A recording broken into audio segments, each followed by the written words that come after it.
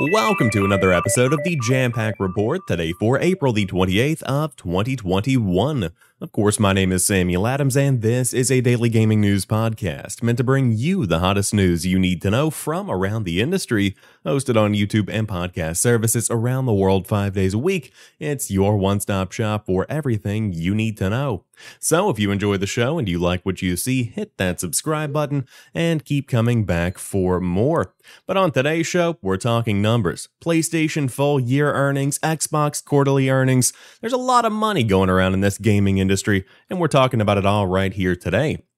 Let's start things off with Jeff Keighley, who reports on the PlayStation earnings call, saying 7.8 million PlayStation 5s have been sold, 47.6 million PlayStation Plus subscribers now exist, 338 million games have been sold for PS4s and PS5s in the past year, and $24.4 billion in gaming revenue has been generated in the past year from PlayStation.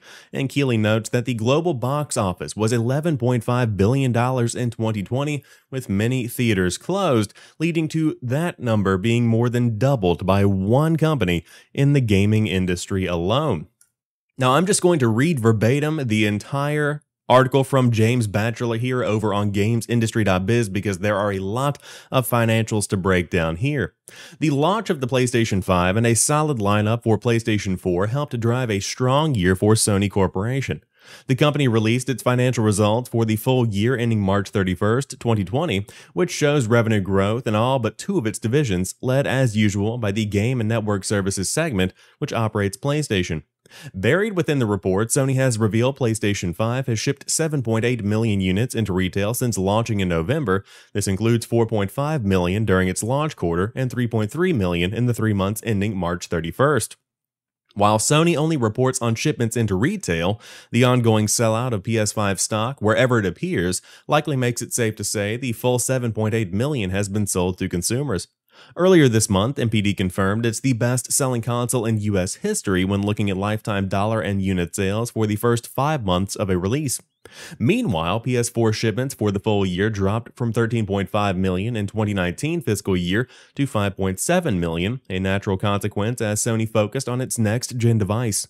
Sony sold 338.9 million games in the past year across the two consoles, up from 276.1 million the previous year. Of these, 58.4 million were first-party, up from 49.2 million in fiscal year 2019.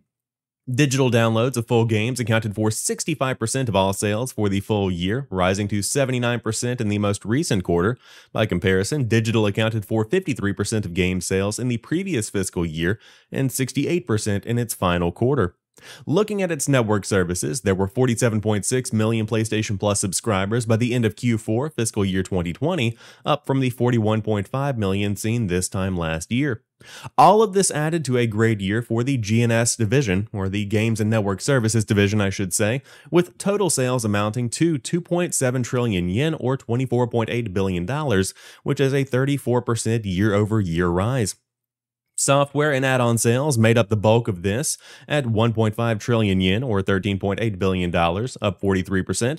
Hardware sales rose 34% year-on-year to $7 billion, while network services such as PlayStation Plus rose 14% to $3.5 billion. This was, of course, boosted by the launch of the PlayStation 5, but some key new releases for PS4 also contributed. While Sony did not specify these in its reports, the platform holder had a strong year with the launch of The Last of Us Part 2, which sold 4 million in its first few days, and Ghost of Tsushima, which recently reached 6.5 million units. Operating income was reported at $31.4 billion, up 44% from the previous year, and growth for this was limited due to the strategic price points of the PS5 models themselves, which were set lower than the manufacturing cost, not an unusual tactic for platform holders launching new consoles. There were also increases in selling, general, and administrative expenses related to the launch of the PlayStation 5, which also affected the income. Game and Network Services remain the biggest segment at Sony Corporation, with its revenue more than 500 billion yen or $4.6 billion, ahead of Electronics, Products and Solutions, the second most lucrative division. Overall, Sony Corporation reported revenues of 8.9 trillion yen, or $81.7 billion, a modest increase of 9% year on year. Operating income came in at 971.9 billion yen, or $8.9 billion, up 17%, up 15%. In short, PlayStation is continuing to perform very, very well, and the next fiscal year is going to be even more impressive as the stock begins to catch up to demand. More PlayStation 5s are going to be flying off store shelves, and I have no idea when that demand is going to cease because it seems like this is the most desired console in history. People are loving the PlayStation 5, and as soon as they go in stock, they're immediately gone. On top of that, you also have some very big games that are coming out in the year ahead. You have Horizon Forbidden West, God of War, and more that are on the way. So that fiscal year is going to be very, very strong as well. But the important thing to note about this past year is that this was during a global pandemic where gaming really is the branch that people needed to not only connect with the outside world, but to fill a lot of their time that would normally be used for going to movies, going out with friends, going out to bars. That was replaced with gaming for a lot of the population. And so you see the fruits of those labors. You see the fruits of supporting these new habits that people are developing. But ultimately, it comes down to the element of quality. Sony is bringing a quality experience through the world of PlayStation. Could it be better? Yes. Could every company always be better? Yes. But PS4s and PS5s are fantastic pieces of hardware that bring you a fantastic time, that have fantastic stories that are being told, and unique experiences that players love. That is the power of PlayStation, my friends. With that being said, we also have the Xbox Q3 report, which is also very, very impressive. Of course, with the launch of a next generation of consoles, I would expect nothing less.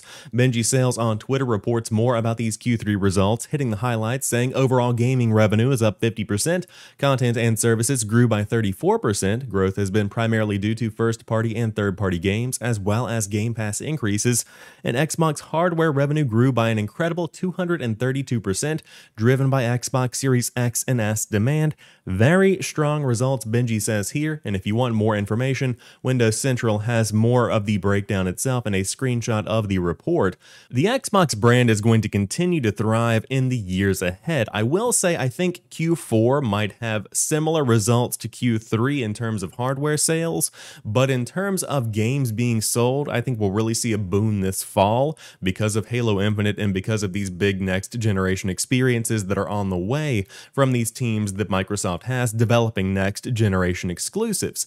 But I will also say you see two different approaches here. Xbox hardware continues to sell very well, just as PlayStation hardware continues to sell very well. No matter what console you're going for, Series X, Series S, or PlayStation 5, as soon as it goes into stock, it's off of the store shelf. People want these consoles very, very badly. But PlayStation had some games up front. You have Sony's approach with Spider-Man Miles Morales. You have Demon's Souls. You have now Returnal and Ratchet & Clank Rift Apart. You have some big next-gen games that are coming exclusively to the PlayStation 5. Xbox is focusing on backward compatibility. You have a lot of new features that are coming to older games.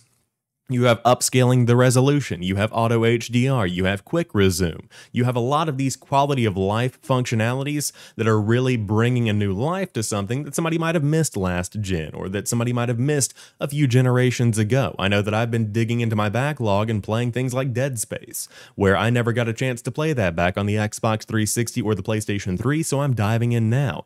I kind of want to play Banjo-Kazooie on my cloud gaming device, which is another area that Xbox is focusing on.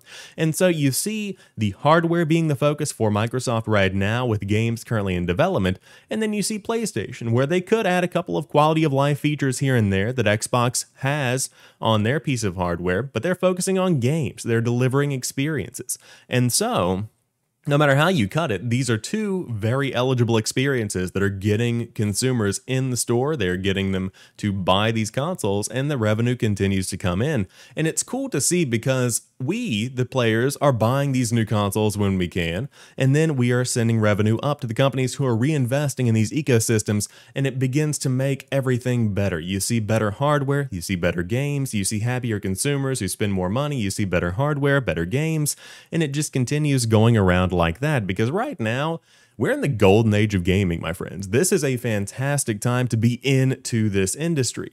Whether you're on Xbox, Series X, or PS5, you've got a fantastic experience coming your way in the years ahead, and so many worlds to explore. That is very, very powerful. So ultimately, Q3 was very strong for Xbox for fiscal year 21, and for fiscal year 2020, PlayStation has continued to thrive, so it looks like we are going to have a very strong generation in the years ahead. But before we go, I did want to clarify this. Resident Evil Reverse is not releasing with Resident Evil Village, and will instead debut this summer. Everyone was under the assumption that Reverse, the multiplayer game coming from Capcom, was going to be bundled in on day one with Village, their new Resident Evil game coming out in just a couple of weeks, but it seems that's not actually the case. According to a tweet from Resident Evil 8 Village Info and Countdown, the Resident Evil ambassadors have received an email mentioning that Reverse will be available in the summer. I also received that email and there are no further details. So it seems that we are going to be getting this sometime maybe June or July, but Resident Evil Village is one of the biggest games of the spring season, and Reverse is the 4 to 6 player game that will pit players against each other in a deathmatch style game. Players would first spawn as famous Resident Evil characters, but upon death would be revived as a bioweapon character in revenge style. Now the multiplayer component of Village is not launching alongside the game. To be clear, there is also another multiplayer component that will be included, I would assume, on day one, but for this standalone Reverse kind of experience, look for that sometime around June or July, again if I had to guess. And in my opinion, that's probably the better way to do it, because whenever you look to Resident Evil 2 Remake, no one really cared about that asymmetrical multiplayer game. Everyone was focused on the remake itself rather than this kind of supplemental experience that came with it. And so when you take that into consideration, it makes much more sense to give the game some time to breathe, for people to go through, play Resident Evil 8, to explore that in full, and then whenever they get bored, hey, why not? Let's boot up Reverse, see what all of that's about. So I think that's probably a wise decision, but if I had to guess, it's also probably just wrapping up development. We're still in a pandemic, people are still working from home, and the entire industry is still grappling with this new way to create games. So hey, you know, it's ready when it's ready.